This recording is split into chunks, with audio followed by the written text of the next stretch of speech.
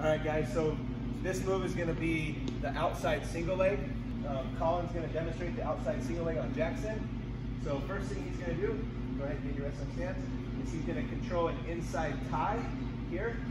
And then Colin, whichever leg Colin wants, he's gonna circle to the opposite side, getting the partner to step with that leg. See how it brings that leg in? Then he's gonna drop down, take his outside single leg shot, come up to his feet right away, and secure that leg. All right, let's do that a couple times fast so you can see. So he circles, outside shot, comes up right away.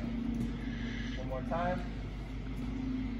Notice how he doesn't stay down on his knee, comes up to his feet right away, and then he's gonna start working one of those finishes that we've worked on. So give that one a shot.